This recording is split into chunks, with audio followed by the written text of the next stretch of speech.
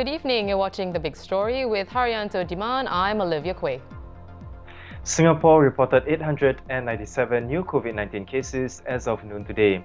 13 are Singaporeans and permanent residents. Migrant workers living in dormitories continue to be the most severely affected group, making up the majority of the remaining cases. The total count of confirmed cases here is now at 12,075. Despite frequent calls for the public to stay at home and to act sensibly, some are still not taking safe distancing seriously. I spoke to Environment and Water Resources Minister Masagos Zulkifli earlier today, and he said these people fall into three categories: those who don't know, those who don't care, and those who remain defiant. Here's more from that interview. Give a daily update on the number of people who were fined for breaching circuit breaker rules, as well as those caught without a mask while out. What do you make of the numbers? Are you surprised, disappointed even, that there are still people not abiding by safe distancing and other measures? Well, I would say that most people are staying home, but those who have been issuing fines for violating safe distancing measures, they fall into three categories. They are the don't know, don't care, or the defiant. And unfortunately, the number who are defiant, for them, we have to even call the police to ensure that the safety of our enforcement officers are not threatened. Right. Minister, if the number of those who are still flouting the rules doesn't come down, do you believe the $300 fine for first offences should be increased? Well, I don't want to get there. I think most importantly, we keep exhorting our society to basically stay home. And by and large, when we have reduced the number of essential services, as well as closing the car parks to our national parks, these measures have helped to bring down the numbers of people going out, and therefore, consequently, the number of people who would be violating the measures. Right. Well, several of those violating the measures are the elderly. Why do you think this particular group is having difficulty adapting to the circuit breaker? Well, I can understand that many of these elderly may feel cooped up at home. Most of this all the time before these COVID-19 measures took place, they've been free to go out anywhere around the neighborhood, meet friends, even sit alone in the park.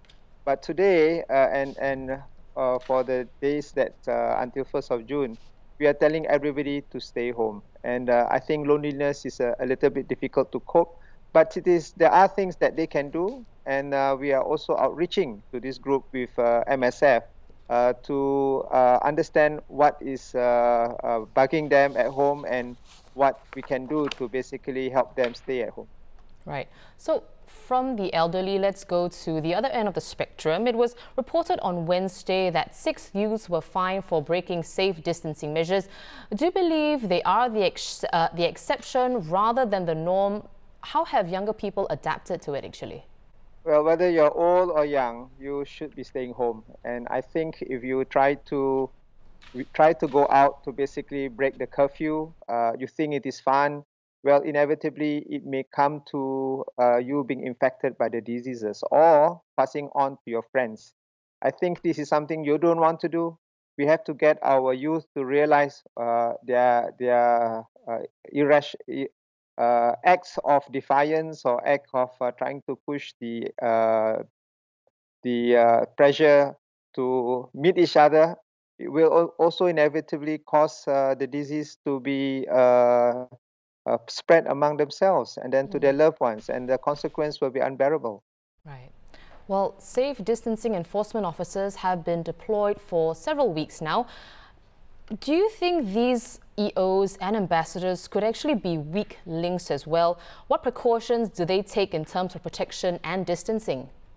Well, we brief our EOs daily to make sure that if there are lapses or sometimes misunderstanding of what they need to do or how they should be going about their work, they get briefed properly. We are also happy that the public do feedback to us when these lapses happen. You know, we are human. And this is not the kind of job they do as part of their job description. and they are being deployed on the ground and learning as the situation evolves. But in any case, I think they're doing a good job, and their presence well understood and well accepted by the society, and many of them are being treated with respect. Well, the police said they've seen a rise in the number of abuse cases to some 3,000 of these EOs and ambassadors. Why do you think these officers and ambassadors are met with such abuse? Well, I think in our society, like I mentioned, the third bucket, the people who are defiant, will always be in society. And for this group of people, we warn them that we will bear on them the full extent of law if they become violent to our EOs. But more importantly, the rest of the people who are violated are those who sometimes don't know what are the new measures being put today or the next day. And then there are people also who don't care, but when you approach them, they comply. Right. Well, when it comes to these matters, Muir takes a zero-tolerance approach. There are a number of penalties for causing hurt to EOs and ambassadors, including a jail term of up to 7 years, a fine and a caning. Minister, should punishments be made more severe if instances of abuse keep occurring? Well, we have been asking the justice system to ensure that the punishment being meted out are done in a balanced way, whether it's to ensure that deterrence, to ensure that the people who are being abused are also feeling that justice has been meted out. So we leave it to the justice system to do that. But at the end of the day, it's all up to us to keep our tempers down. Everyone is going through this problem together. And I know that staying at home, being cooped up, is a very difficult situation to cope with. But let's just hunker down together. This is something we do together. Nobody is special. Nobody has special treatment. So if we just tolerate this, we hope that this will go away as soon as we can see the improvements take place.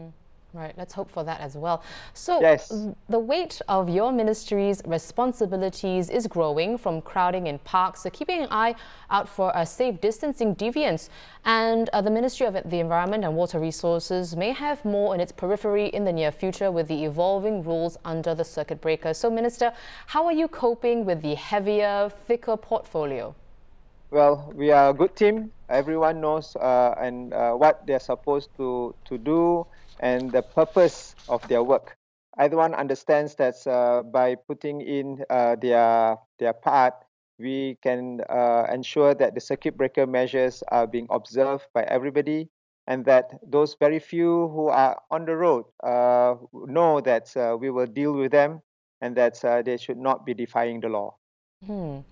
Well, some people say the extension of the circuit breaker is not just about community spread numbers, but also about breaking people's bad habits and forming new ones for the long term. What do you think? How true is that? Well, firstly, we extended and also tightened the safe distancing measures, basically to bring down the number of interactions in society even further. We have seen the numbers of infection in society stabilizing, but that's not good enough because there is always this cluster moving around invisibly. We don't know where they are, who they are. Therefore, the best way to do this is to ensure even more people stay home.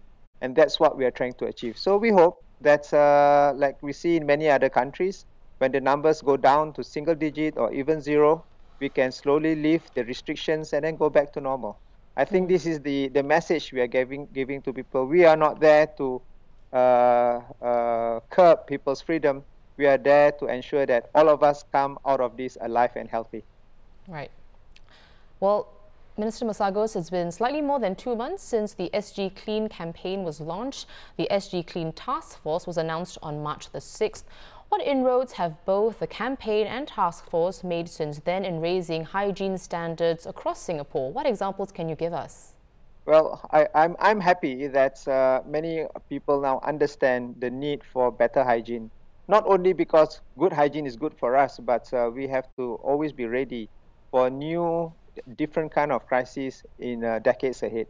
So I'm glad that in the road to putting better hygiene standards. I've got very good feedback, even stakeholders embracing these measures. One of the things we will see now very visibly is that all our stallholders, F&B operators are putting on masks. And that's going forward, this is something we want to make permanent. And we want to ensure that this will be complied to very rigorously. And even now, we have been asking everybody to make sure they put their mask on when they're handling food. And if they don't, we will fine them. Right. So you touched on this earlier, I guess, making certain measures more permanent, like, hawkers and people in the F&B industry wearing masks. So when it comes to ingraining the importance of personal and public hygiene practices, do you think this mindset will last even after the COVID-19 outbreak? Well, we know we have to do what we can do in terms of enforcement is at the cleaning companies. We have imposed standards, higher standards and frequency of cleaning on these companies, and we will maintain this beyond the COVID period.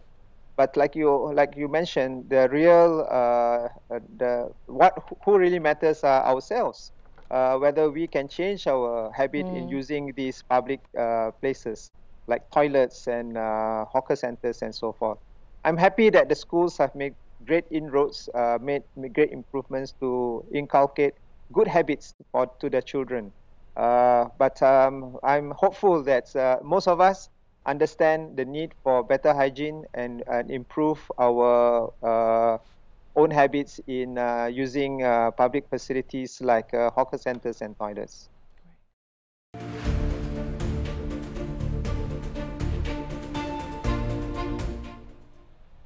In other news, the Health Ministry has suspended one of its officers after she allegedly leaked the number of new COVID-19 cases in Singapore and retrieved a patient's records without authorization. MOH added that it's now reviewing its processes to ensure that the necessary information security protocols are in place. Meanwhile, the Singapore Tourism Board has set aside $22 million to help tourism businesses market their services and build demand when global travel resumes. Travel agents will also be allowed to use their reserves to make ends meet. The minimum financial requirement that agents must fulfill to keep their license has been reduced by 90% until the end of the year. A total of 85 Singapore residents returned this morning from Saudi Arabia as the country suspends all commercial flight services. The Foreign Affairs Ministry said that returnees will serve 14 days of self-isolation at dedicated stay-home notice facilities. And a large COVID-19 facility being set up at Tanjung Pagar Terminal now could house up to 15,000 patients or foreign workers. It's part of a broader plan to ensure adequate space to meet future demand. Existing community facilities meant to house recovering patients and those with milder symptoms include Singapore Expo Day Resort in TUC in Pasir Ris and Changi Exhibition Centre. Foreign workers in dormitories are still making up the bulk of the new cases, and their welfare continues to be of concern to all of us. We're joined by Mr. Bernard Menon, Executive Director of Advocacy Group Migrant Workers Centre. Now, Bernard, despite some complaints, the bigger dorms seem to have many safe distancing measures in place. What about factory converted dorms though, as well as those living at construction sites and other areas? These smaller, more isolated groups, are they slipping through the cracks? What are the concerns for the various groups and what is being done? Okay, so the challenge for these smaller dormitory operations and facilities is that some can be very small. There's a wide range. They can house anywhere from 10 people to over 900 people. And the other challenge is that there are about more than 1,100 of these facilities, and they're scattered all over the island. So the logistical exercise in trying to manage COVID-19 related challenges is just exacerbated, magnified by the fact that they're so scattered. Having said that, I think the Migrant Workers Centre discussion with, of course, the government authorities and in partnership with many other ground-up outfits and NGOs, we've decided to focus our attention on the smaller dormitory facilities. These 1,100 odd housing facilities.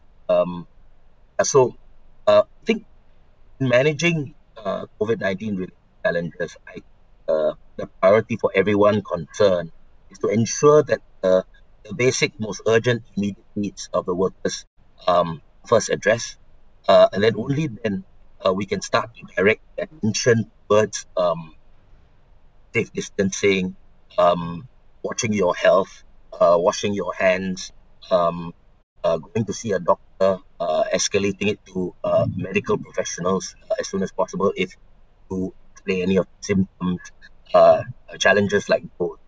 So, addressing the basic essential needs, urgent needs, I think what we've done is, among all the organizations, we've kind of fanned ourselves out. Each organization taking charge of a particular area. In that respect, the Migrant Workers Centre, we've taken on the provision of essential items like laundry detergent, bath soap, hand sanitizers, toothbrush kits, shaving kits. These are all essential items that, without getting them addressed, it would be very difficult for the migrant workers not being able to keep themselves clean, showers, do those things. Very difficult for them to start concentrating on other things like safe distance, watching their health, washing their hands, and things like that. We have a partner organization, the Alliance of Guest Workers Outreach, that are working with us to handle all the emergency catering needs of migrant workers in instances where maybe their employers or their dormitory operators have not made arrangements for their catering and their food. We've also partnered with other organizations, other NGOs also, to go in and give like emotional, psychological counseling, and other basic needs. And the hope is that in helping the dormitory operators who tend to be of a smaller scale as compared to the bigger dormitories, help them deal and address such issues and they will be able to then help workers that stay in their dormitories to start implementing measures on safe distancing and all those things I mentioned earlier. Right. Well, Bernard, as of yesterday, 25 dorms were gazetted as isolation areas. Now, we spoke to another advocacy group, TWC2, last week on what more could be done.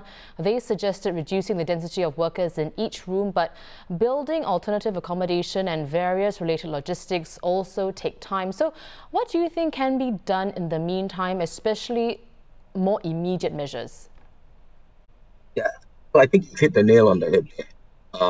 What needs to be done now, what is most urgent now, and that is what most of us are directing our attention.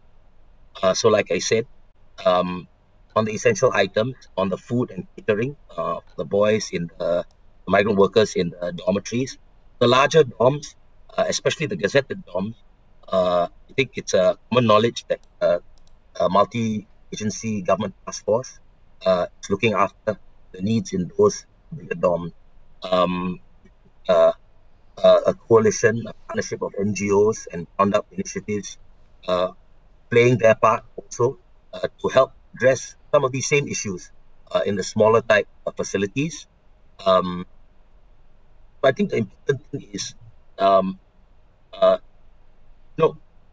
we came out of SARS and very soon after Foreign Employees Dormitories Act was enacted. And these standards for housing for migrant worker brothers have continued to be evolved over time, improved over time. So this includes spatial requirements for each worker, sanitary facilities, cleaning facilities, bath facilities, recreational facilities. All these things, if you track changes in the laws through time, especially over the last maybe 5-7 years, key improvements have been made. Standards, so they've continued to be placed over time. Many of these changes actually came into play because we remembered SARS. And I think one of the things many people don't really know of is the fact COVID-19 is really very unprecedented in the way it operates, in the way it spreads very, very easily, very, very quickly. And perhaps the way our dormitories were shaped not factor a fast-spreading virus like that. It's not to say that they did not have its fair share of pandemic response measures as requirements based on dormitory operators. I'm sure, as like in the case of SARS, when we come out of this, I'm sure we will, if we stay together, united. When we come out of this, I'm sure there will be lessons and there will be more changes and improvements made. Most importantly, we need to focus on what's most urgent now, on taking care of the migrant workers in the dormitories, regardless of what dormitory type they live in, and helping them as much as we can, and making sure that look after them and together with us as a community, we all make through COVID-19. Yeah, definitely. Now, Bernard, the Straits Times visited 3 dorms this week, including Singapore's largest active cluster, S11 dormitory at Punggol. The journalist spoke to some of the workers. Have you had a word with them as well? How are they coping in this difficult time? Okay, so myself and a team of my colleagues, we were actually at S11 for 3 days after it was gazetted.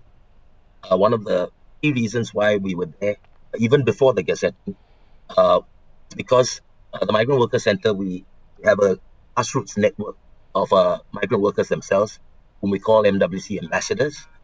You may have heard of these ambassadors in news reports over the last 2 weeks. In all, they number about 5,000. They're all migrant workers themselves, mostly more experienced migrant workers that have been here maybe 6 to 8 years and above. And the bulk of them stay in the dormitories. And what we did was we did a lot of engagement with them when COVID-19 began, and in the lead up to what has happened in the dormitories, we actually pre-engaged all of them, and the purpose of doing that was to help us disseminate information on safe distancing, personal hygiene, things like that. The migrant workers, they are key ambassadors and advocates for us on the ground. They help disseminate messages for us very often. In the lead up to the gazetting of the dorms, we also briefed them that there's a possibility this might happen. And if it were to happen and they were isolated in any way, then they would have a very big responsibility to help take care of their brothers within the dorm. We continue to remain in contact with them even after the past teams have been. And in fact, I think they are a key feedback channel for the multi-agency task force, trying to stabilize the situation on the ground, handle issues that may from time to time regarding food, regarding essentials, regarding mobile connectivity, all the basic items that needs to be addressed before you can start directing your mind or the migrant workers' attention towards themselves from COVID-19. So as we understand it, these issues have gradually stabilized in the last 2 weeks. Multi-agency task force has been taking our feedback generated from the ambassadors on the ground and addressing this situation systematically. A situation where today I think most of the presented norms, the situation has largely stabilized. There are still issues that come up from time to time, but we continue to provide feedback with the intention and the hope this will be addressed quickly so that we can start getting everyone concentrated on this COVID-19. Right. Well, thank you so much, Bernard, for your time and for the work your organization does. We've been speaking to Bernard Menon, Executive Director of Migrant Workers Centre. Thank you, guys.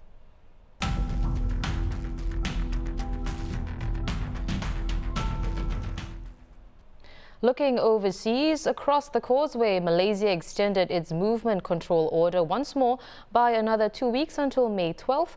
The order, which began on March 18th, has been extended twice before. It was initially scheduled to end next Tuesday, April the 28th. Although Malaysia has seen a decrease in infections, Prime Minister Muhyiddin Yassin said that steps have to be taken until the pandemic is completely under control. He did not discount the possibility of a further extension. Similarly, the Philippines extended Manila's lockdown until May 15th. The capital city accounts for more than two-thirds of the country's nearly 7,000 cases. President Rodrigo Duterte also offered a reward of 50 million pesos or $986,000 to any Filipino who creates a vaccine. And Indonesia announced a temporary ban on both domestic and international air and sea travel to prevent a further spread of the virus. The ban begins today and will see air travel suspended until June 1st and sea travel until June the 8th. Exceptions to the ban include cargo as well as flights to repatriate Indonesian and foreign citizens.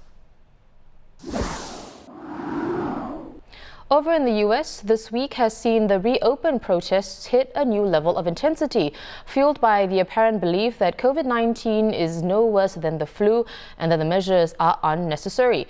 Ironically, the state of Kentucky saw its highest spike in cases after a weekend of such reopen protests. So let's bring in U.S. Bureau Chief for the Straits Times, Nirmal Ghosh, to discuss this. Nirmal, there are currently close to 890,000 cases in the U.S. Total deaths have crossed 50,000, and that is with social distancing measures. Now, some are suggesting that states reopening could be truly disastrous for the U.S. What's your take? Right, so here is the most likely scenario going forward past, say, May 1. We will have a situation where the virus is still raging and a lot of the country is still under some form of stay-at-home orders, or there are restrictions on public gatherings. A lot of work from home will continue. We will have regional hotspots, but the rest of the country gets back to a sort of new normal in which there is still mandated social distancing.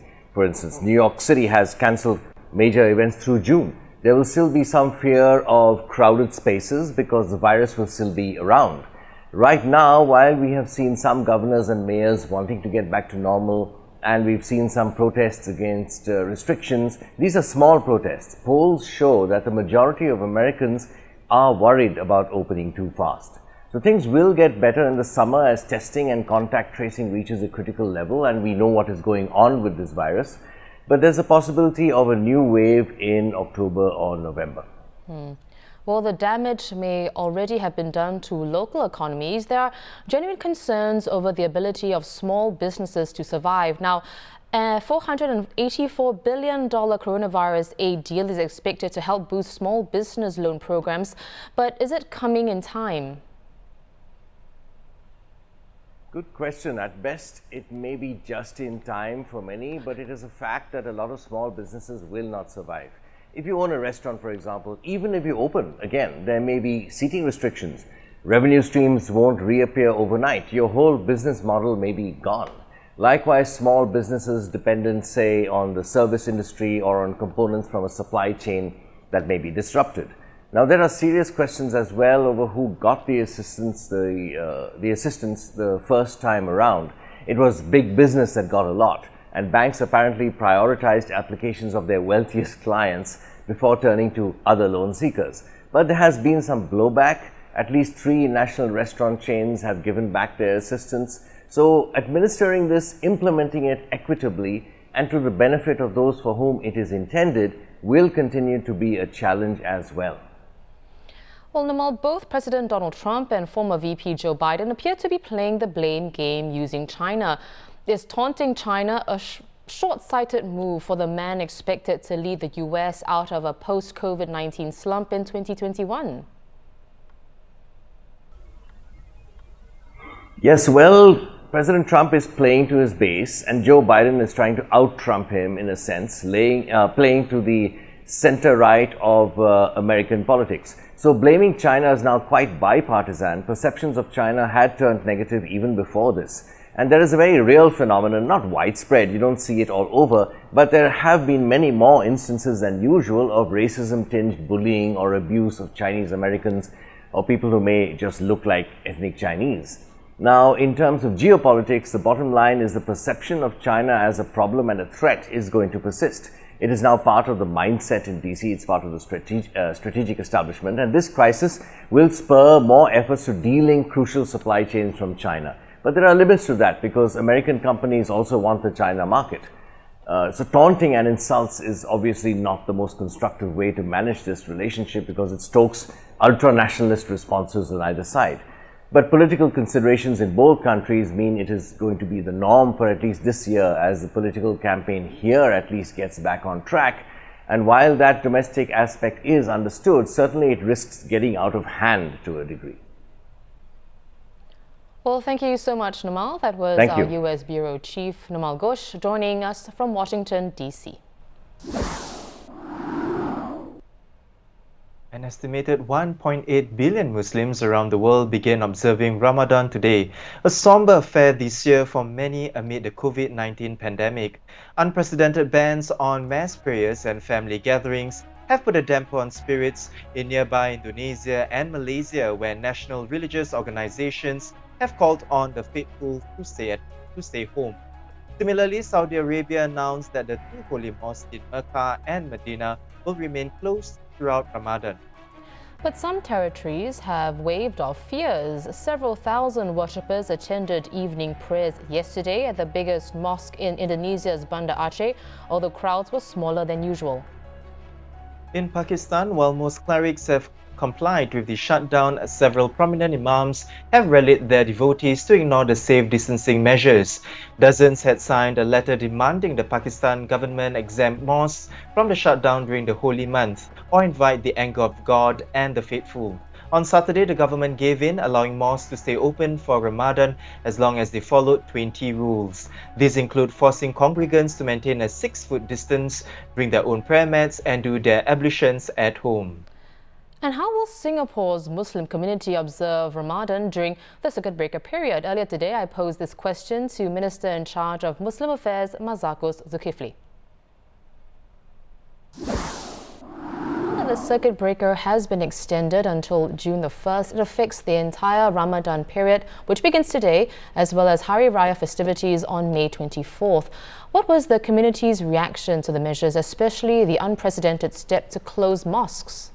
I'm very happy that our religious sector, the religious scholars, are always aligned and understand the need to issue instructions and guidance based on medically sound advice. And very much earlier on, even before other countries effected the closure of mosques, scholars in Singapore agreed unanimously to do so ahead of everybody else. And for the Ramadan and also for the coming up Hari Raya, the same guidance have been given by the same group of scholars very respected in the society, and that's calling our community basically to adapt and to also do our part to contribute towards the safe distancing that we have to implement for the safety of everybody else. Has the spirit or the mood of Hari Raya also changed with the cancellation of the iconic Geylang Serai Bazaar this year? Of course. These are the things we all in Singapore look forward to. You know, I think when I go to Geylang Bazaar, it's not just Muslims and young, but everybody, old and young, and even our non-Muslim friends. Exactly, I have been there myself. Enjoy it. Yes, and you get the best kind of food and different kind of food during this time. So we have to adapt, and some of these bazaar owners have now put their goods on e-platform, and if they are not constrained in the delivery of these goods, we can certainly still participate in some form of bazaar shopping, but in a different kind of bazaar. Right. So, how do you feel about your own Hari Raya plans being disrupted, Minister? Well, the most important thing is that I have to make sure my mom understands that I shouldn't be visiting her, and that we will do our usual greetings via video, She's getting used to it, but you know, old people, they have very very strong habits. That's hard to change, but I'm glad she understands. The same thing goes for everybody. So I hope we know that everybody's adjusting. Everybody needs to accept this new norm, and I'm sure that, and I hope that this is the only time we ever have to do this. Yeah, here's hoping. Well, churches in Singapore are streaming their masses and services online. How have mosques and other Malay Muslim organizations reached out to the community to offer assistance during this difficult period? Indeed, the MUIS, Muslim Religious Council, has put together a number of online packages to help the community cope with the changes that we have to make in our life. For example, online donations, online lessons, even getting food delivered to those recipients of zakat, which are the needy. So all these kind of things have been put together, not only by MUIS, but also by many stakeholders in our community, including the Malay Chambers, the various Malay Muslim organizations, all coming together in the spirit of gotong royong to help us cope with this period. Right, Minister, before we wrap up this conversation, do you have a message for those in the Malay Muslim community here as they observe the fasting month? Well, my message to everybody observing the Ramadan is simply this. We should really be thankful that our country, by and large, have got through this period of crisis well, and we will together get out of this. During the Ramadan, the most important thing is to observe fasting as well as to give alms to the poor. This is the fundamental acts of worship in Ramadan. Beyond that, we have to adapt and adjust to the new norm and take the opportunity to pray with our families at home and build good relationships going forward. And you can watch the full interview with Minister Masagos on our YouTube channel. Before we go though, Jan, I understand you of course have been working from home for the entire week. How has that been for you? I think the experience is quite nice actually, and I'm quite glad that I get to spend the first day of Ramadan at home. So I'm just waiting for breakfast time, which is in about 30 minutes or so. Yep, it's coming up shortly. Yeah, but next week we're going to do a switch. So it's you back at home. That's right. Can't wait. I'm sure you're looking forward forward to that as well. Yeah. Now there we have it, our top stories for today. For more news and videos, do log on to straitstimes.com. Once again, I'm Haryanto Diman with Olivia Quay. We'll see you on Monday. In the meantime, have a good weekend.